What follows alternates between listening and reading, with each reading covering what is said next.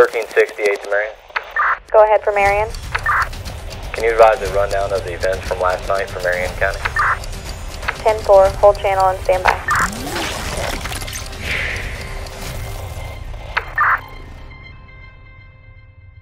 All right, here is your rundown from what happened last night. Well, we had someone enter an unlocked car. There it is. Parked in the 1400 block of Northwest 114th Loop in Ocala Downs. Stole a Kel-Tec 380 handgun, along with a laptop and cash. Total loss over $800. Preventable right there. Very preventable.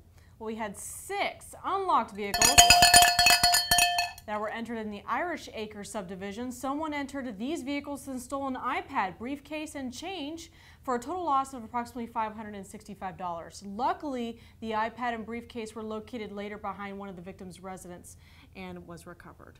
It's terrible. Yeah, that's no good.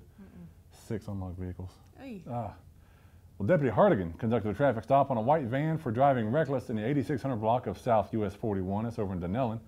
Well, contact was made with the driver, Alicia Holler, who had 18, count them 18, active suspensions on her driver's license. Alicia was also on habitual status and has 4 prior driving on a suspended license convictions. So she was arrested and transported to our Gold Star Hotel. Those are all felonies. So good stop there. Goodness, 18. How do you even do that? You got to work hard to get 18 You really do. You have to suspensions. have a mission. Well, Deputy Garrels responded to a home at the Southeast 146th place in reference to a criminal mischief. Upon making contact with the victim, she advised that she and Miguel Santiago were arguing and he stabbed one of the tires on her vehicle, causing it to go flat.